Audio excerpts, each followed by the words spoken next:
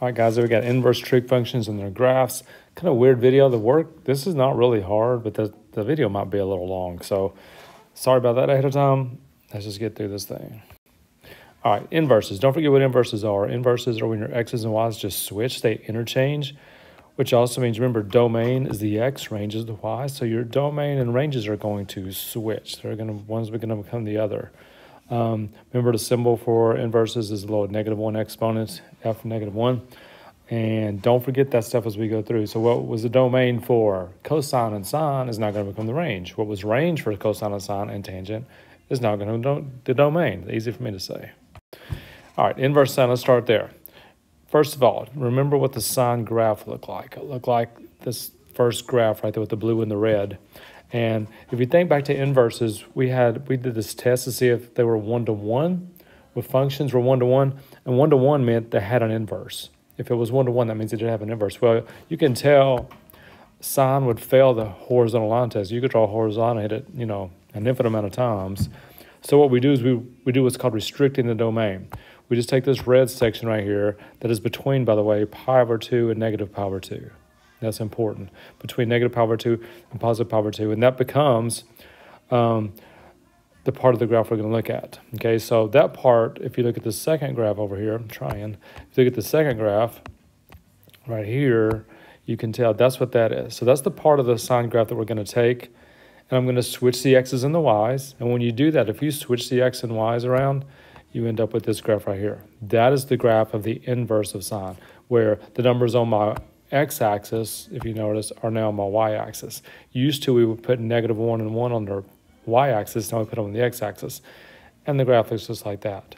Now, what that means for you practically is the only answers you can give for an inverse sine problem, your range, your answers must be between negative pi over 2 and positive pi over 2, which is basically quadrant 1 and quadrant 4. Again, inverse sine, quadrant 1, quadrant 4. All right, here's the definition of inverse sine. Sorry about that. The inverse sine is the function written like that with a -1. There's your domain. We just saw that, -1 to +1. Your range is between negative pi over 2 and positive pi over 2. And basically, here's what happened. Look at that. The sine of y equals x. That means the inverse sine of x is y. Your x's and y's switch. Another way to write it, if you don't write the -1, if you don't write sine -1x, you have to write arc sine. If you see this anywhere, arc sine, it means exactly the same thing as inverse sine. And again, I'll put the graph on this one again just so you could get a good visual of it. That's what the graph looks like. And again, your domain, how far left and right it's going? Between -1 and +1. How far up and down is it going? Between negative pi over 2 and positive pi over 2. So I'm going to say this one more time. When you're giving an answer to an inverse sine problem, your answer must be between negative pi over 2 and positive pi over 2. They can't be bigger than positive pi over 2. They can't be less than negative pi over 2. Which you think about it, that's this right here on a coordinate plane. Negative pi over 2 if we're taking a unit circle. Positive pi over 2 is up there. So that gives you quadrant 1 and quadrant 4. Let me show you a couple. All right, the first one says find each value. Okay, it says inverse sine of a half. Inverse sine of a half is asking you where is sine 1/2. And by now you should know that's like pi over 6. And pi over 6 is good. It's in quadrant 1. It's less than pi over 2. We're all good. Okay, the second one says where is sine -1/2. Well, that would be quadrant 4. Remember, with inverse sine, you have to use quadrant 1 and quadrant 4.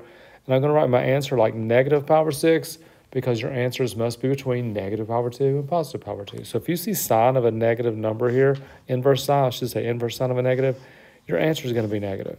Okay, no big deal. This one says where is sine 3/2? And the answer to that is nowhere. That's undefined. Remember what our domain is. Our domain is between -1 and +1. That's 1.5. Okay, so it's undefined. Hope that makes some sense. The work is very little today, and if you know your chart or your unit circle numbers, you're fine. It's going to be really quick. It's going to take a minute to explain. All right, little thing here. If you do sine of the inverse sine of x, you just get x. We did that earlier. Remember when you do inverses of each other like this? We do the composition function. You always get x. You always get x when you do that. And x is what's inside there. Okay, so look what that means down here. It says find each value. This is saying the inverse sine of pi over 3. So it's like pi over 3 is the x. So the answer is going to be pi over 3.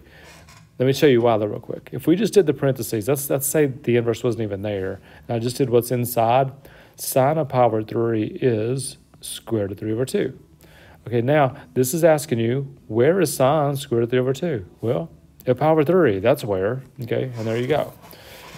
Part B says sine 2 pi over 3. Now that's quadrant 2, which isn't in our inverse sine domain, but it is in our domain for regular sine, so it's okay.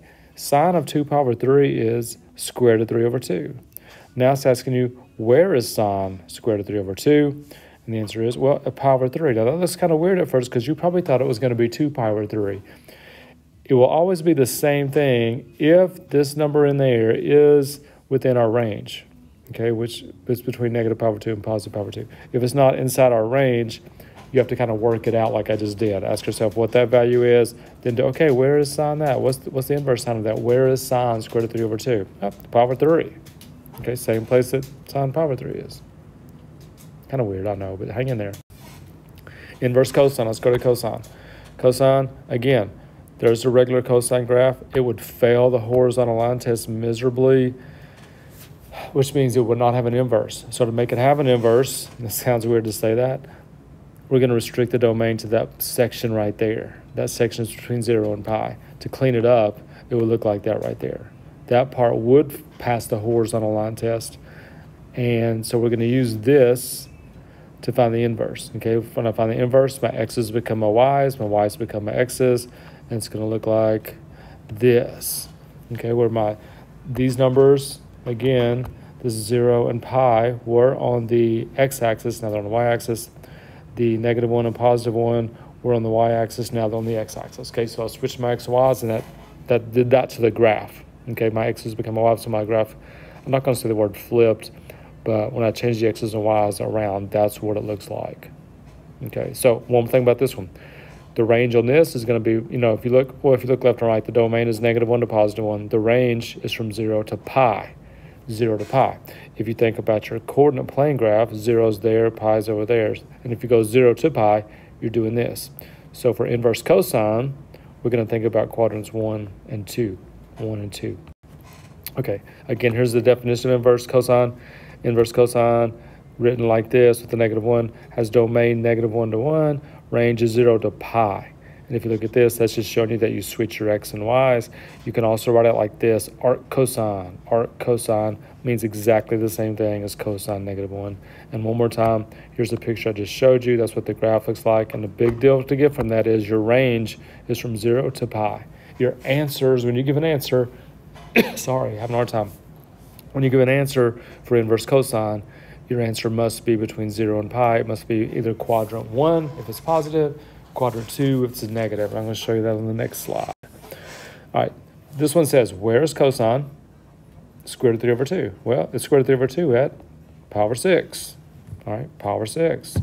Quadrant 1, we're good. That's between 0 and pi, so that answer is perfect. This one says, where is cosine 0? Cosine of 0 at 0. I'll just take that back right there, just mess that one up. Where's cosine 0? Cosine of 0 at pi over 2. Because remember, pi over 2, the point is 1, 0. Sorry, the point is 0. I'm having a struggling. Point is 0, 1. Cosine is the x. So pi over 2, which is still a good answer because the answer must be between 0 and pi. All right, this one says, where's cosine 5/7? Where's cosine 5/7? That's not one that we know in our head. So I'd actually take that one and punch it in my calculator. I'll hit it and if you're hitting inverse cosine in your calculator, you hit second cosine, or it stands for inverse cosine, and that will pop up. And when you enter that in your calculator, you're going to get 0.7752. Okay, so there's inverse cosine on the calculator. Same thing a minute ago. If you have inverses, if you do composition of functions with inverses, you always just get x. You get x because that's what you're putting in. That's because that's x and that's x. So if I come down here and I have the inverse of cosine is 2/3, 2 pi over 3, I'm going to get 2 pi over 3. And the reason I can get that answer is because that right there, that value is between 0 and pi. It's 2/3 of the way to pi. The long method, which we're going to have to do in the second one, but let me show you this on this first one so maybe it'll make sense on the second one. Just worked out the inside. What is cosine of 2 pi over 3? Well, that's negative 1/2. So this is asking you, where is cosine negative 1/2? At 2 pi over 3. Okay, that's how it works. Now, B's, it's a tad bit different. Hang in here on this one. Because 5 pi over 3 is not in my range right here, look, 0 to pi, 0 to pi. I'm I'm going to go ahead and work out cosine 5 power 3. Cosine 5 power 3, that's quadrant 4. That would just be positive a half. So now it's asking me, where is cosine positive a half? What is inverse cosine of a half? Which means, where is cosine a half? At pi over 3. And that's a good answer because the answer must be between 0 and pi. Must be between 0 and pi. I'm trying to drill that in your head. All right, last one, inverse tangent. Same kind of stuff. Here's the definition of inverse tangent. You write it with -1. You switch your x and y's. Here's the weird thing, though. Your domain for inverse tangent is all reals, which is, we haven't seen that yet. The range of inverse tangent is negative pi over 2 to positive pi over 2. Let me show you why on the graph down here. Oh, and by the way, you can go arctan. You can also call it arctan, same thing as tangent -1. All right, here's the regular tangent graph, right here. And if you look at it, we're going to limit, obviously, it would fail the horizontal line test too, right? It would hit it more than once. So we're going to limit it to that one cycle right here. And where does that cycle between? Negative pi over 2 and positive 2. How high does it go? Forever. How low does it go? Forever. So if we do the inverse of that, and I put my numbers that used to be on the x-axis on the y-axis, the pi over 2's go on the y, the 1s and stuff go on the x, which means now it's going left forever, right forever, so your domain is all reals, like we said a second ago. But your range, negative pi over 2 to positive pi over 2. Listen to this. That's exactly the same thing sine was. It's the same range as sine, inverse sine. So we can also use quadrant 1 and quadrant 4 because I can go from negative pi over 2 to positive pi over 2 and use those two quadrants to give my answers to inverse tangent problems or inverse tangent values. All right, just like I did with sine. All right, here we go. This first one's saying, where's tangent 1? Well, tangent is 1. Remember, tangent is sine over cosine. So tangent is 1 where sine and cosine have the same value. That's power 4. You should know that one by now anyway. This one says, where is tangent square root of 3? Good trick here. Tangent square root of 3 at power 3. And the way I remember that, because that has 1 3, that's 1 3, it's power 3. I will say this. If you saw inverse tangent of square root of 3 over 3, that'd be power 6. And the way I remember that is it takes 2 3s to get to 6. That's just a little hint. Okay, and part C says, what is the inverse tangent of 20? Remember, that is okay because our domain for inverse tangent is all reals. You can go, remember the graph went left and right forever. So I can punch that in my calculator because it's not one I don't know. So I'm punching it in right now. Looking at it, I got negative 1.5208. There it is, inverse tangent of 20. We'll work on this like we always do. I hope that video made some sense, though. You may need to go back and watch a bit again. It's not hard stuff. It really isn't. You got to know your values. If you know your values, it's really pretty easy. And you got to remember what quadrant you can do with which one. Again, cosine is a weird one. Cosine, you can use 1 and 2 for your answers. Answers must be between 0 and 1 pi. If you're doing sine or tangent, you use 1 and 4. Answers must be between negative pi over 2 and positive pi over 2. All right, see you tomorrow.